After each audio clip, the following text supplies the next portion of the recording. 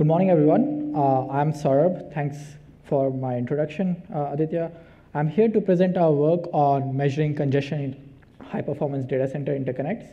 This work was done in collaboration with National Center for Supercomputing Applications, located at University of Illinois, Sandia National Labs, and Cray. Let me start by giving an overview on high-performance computing.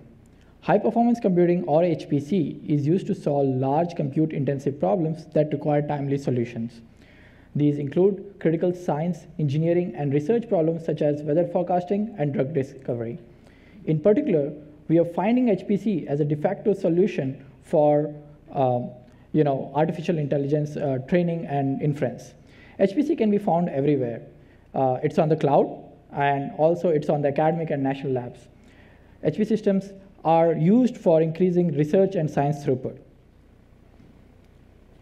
Oh, one sec.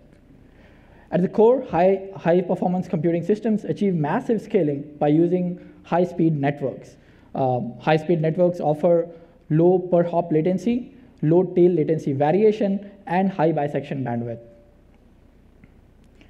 Despite the low tail latency, high-speed networks are susceptible to congestion.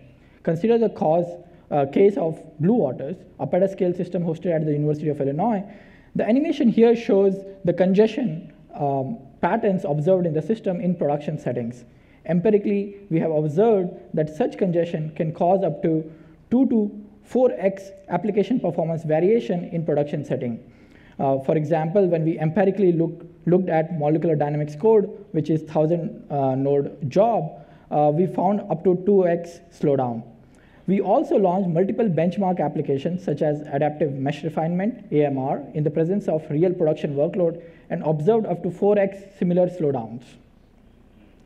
Thus, we are confronted with the following important question. First, how often systems and applications are experiencing such congestion? Second, what are the culprits behind the congestion? And the third, how do we design efficient networks and systems which either reduces the congestion or mitigates the effect of congestion on the workload?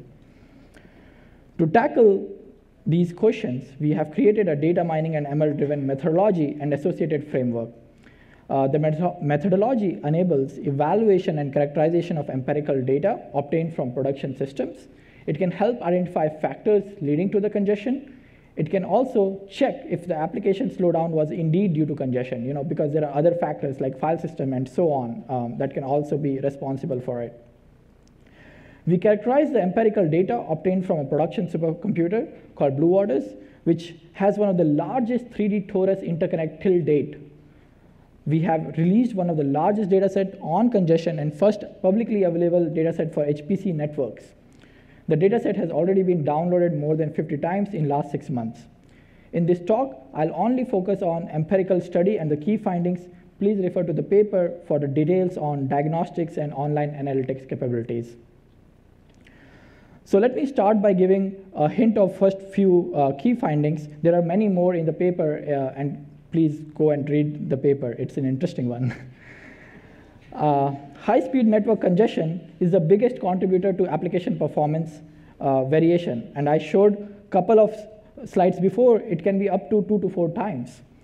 Such impact is caused by the congestion regions that exist in the system. For example, the figure here shows one of the congestion regions in the red. These congestion regions can exist for multiple hours, sometimes even up to a day. Further, we find that such congestion exists for a long time because of the default mitigation mechanisms fail to alleviate the congestion. In our study, we observed more than 3,000 cases of congestion that can impact applications. However, mitigation mechanisms was triggered in only 8% of such cases. Even when these mitigation mechanisms were triggered, the congestion continued or even became worse in 1/3 of the cases. Finally, we find that the congestion region, as shown in the figure, and their tracking enables identification of culprits behind congestion. We saw in the previous talk about identifying victims and so on. Similar kind of methodologies exist here. And also, we can drive system insights and network design to better handle congestion for such production systems. So before I go and talk more about the study and the finding, let me first define congestion here. Our study is focused on credit-based flow control networks. In such network, flit is the smallest unit of data that you can send on the link. Unlike other protocols such as Rocky, flit in this network are not dropped during congestion. This is achieved with the help of credits. Credits are based on the buffer size at the receiving side. A sender only sends a flit if it has required number of credits. Consider the example shown here. Switch 1 has 3 credits to begin with, and hence can send 3 flits. Once the credits are over, flits cannot be sent anymore. So in a sense, the link is busy waiting or stalled now. Note that here the inability to send the flit to the next hop is referred as congestion, and such conditions frequently occur in the network due to adverse traffic patterns such as incast flows. We can quantify this inability to send the traffic to the next hop using percent time stalled metric, or PTS. Percent time stalled metric quantifies the percentage of cycles for which the link was stalled during the measured time interval. We can count all the cycles in which the link was stalled and use it to find the percent time stalled metric for every link in the network. Let's assume that there are 12 cycles in the measured interval as shown here. If the link was stalled for 5 of those cycles, the percent time stalled will be roughly about 42%. In this study, however, we measured the percent time stalled at 60-second intervals. Fortunately, such counters already exist on modern switches that we leverage for this study. However, such measurements individually, though informative, are less useful for practical purposes. In order to use PTS in a more meaningful way, we leverage an important insight, which is that the congestion on the network fans out from a source of origin. The previous speaker talked about congestion tree, and the similar insight holds here. If we go back to our previous animation, here link 1 was stalled, and if the link 1 is stalled for too long, switch 3 and 4 will eventually exhaust the buffer space on switch 1 and also stall, thus spreading the congestion. The effect of which can be seen in the congestion visualization shown for our system. Through this visualization, we can see that the network is not always 100% congested and tends to be clustered in the network. Naturally, it makes sense to characterize the network using these clusters of link, which we call as regions of congestion. Hence, in our work, we use regions of congestion for characterizing network. To identify regions of congestion, we developed unsupervised clustering algorithm that clusters the links that are close to one another and have similar percent time stalled values. Since these regions of congestion have similar percent time stalled values, we can also assign severity scores. In this work, we used fixed threshold to differentiate levels of congestion into 4 groups. These are negligible, low, medium, and high. Using congestion regions as a metric, we can track the propagation of congestion in the network, both in time and space. Another benefit of using congestion region is massive decrease in the data set size for downstream analytics in online settings that we leverage for our framework. We were able to reduce the data set size from tens of terabytes to few megabytes, as we only need to store the boundary points of these congestion regions. Furthermore, our data shows strong correlation with application performance degradation and congestion severity of congestion regions that intersect with the application boundaries. Empirically, we find such correlations to hold true for many production applications, including the molecular dynamics code that I showed earlier. In this graph, for example, as we see, as the congestion severity increases, so does the application runtime. Now that we have defined congestion, let me give you details on the system size, network features, and data set. We evaluated our methodology and characterized network congestion on Blue Waters. Blue Waters is an academic supercomputer hosted at the University of Illinois and supported by NSF. Blue Waters has roughly 28,000 nodes and uses Cray Gemini interconnect to connect the nodes in 3D torus topology. This is the largest 3D torus topology ever built till date, hence providing us with the insights for future systems and design. In our study, we used datasets consisting of network reliability events, performance counters, and workload data.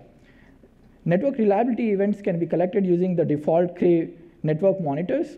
The performance counters can be collected using lightweight distributed metric service, or LDMS, and workload data can be easily taken from scheduler logs. Finally, I'm only going to share results from our characterization study. However, our framework can also be run in online mode, details for which are available in the paper. In the beginning of the talk, we saw how congestion can lead to 2 to 4 times end-to-end performance degradation. This is because there are long-lived congestion in the system. In particular, we find that the congestion regions can continuously exist up to 24 hours. The median duration for which the congestion regions can exist is about 10 hours. And this is a fact of both the workload that we have on the system as well as the network design.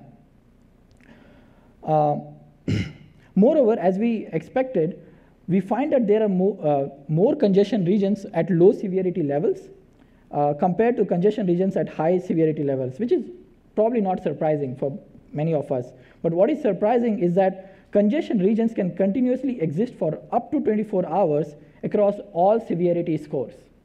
That is, even if you are high, your congestion region can go up to 24 hours.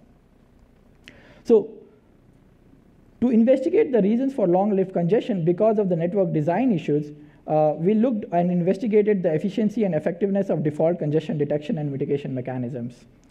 In particular, during our 5 months of study, congestion mitigation mechanism was only triggered 260 times. And the median time between triggers was about 7 hours. Sorry about that. Using our framework, we find that in 1/3 of the cases, mitigation mechanisms did not alleviate congestion. To understand the reasons, we need to understand the mitigation algorithm. The default mitigation algorithm involves throttling of injection of traffic from all NICs such that the aggregate traffic injection bandwidth over all compute nodes is less than what can be ejected to a single node. Obviously, this mechanism is aggressive and designed to handle extreme cases of in-cache traffic. However, this does not identify the reasons for congestion and controlling for those factors, and therefore is not guaranteed to be successful in alleviating congestion, as can be seen from the example here.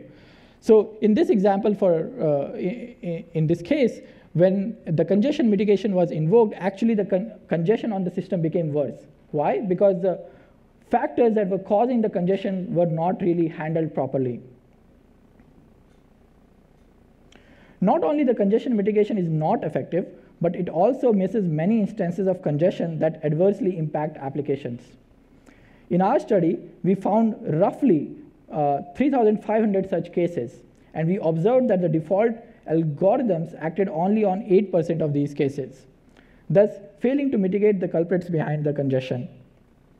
Our framework enables identification of all those 3,500 cases, and what it does is it finds a congestion region almost every hour. There are various factors or so-called culprits causing the congestion. We have developed mechanism to identify and tag these congestion causing factors as and when they occur. The details of the algorithm are available in the paper. The 3 factors that we broadly classify into are system reasons, such as load on the system and their placement, the application placement, reliability reasons such as link failures, and application's own communication patterns leading to intra-application congestion. The identification was immensely helpful to system managers in production setting. For example, our partners at NCSA improved the overall system throughput by 56% by tuning the resource allocation strategies for application. The details of this is available in a technical report, but it essentially involves using topology-aware scheduling for applications. Similarly, when we find that the congestion is entirely within the application geometry, we label this as an intra-app congestion.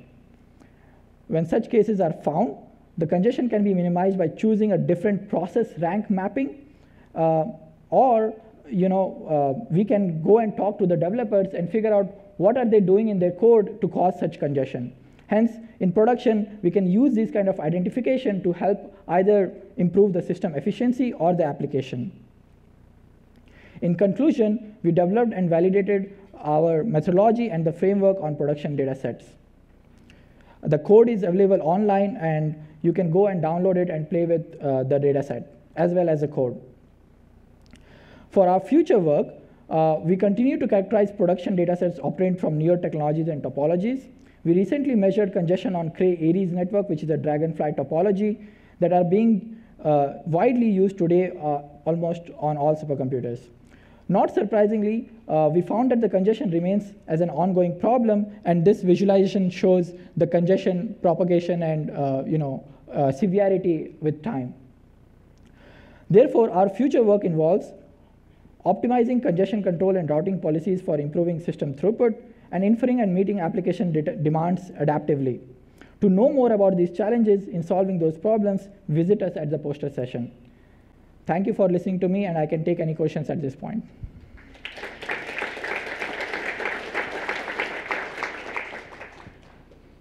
Okay, we have plenty of time for questions.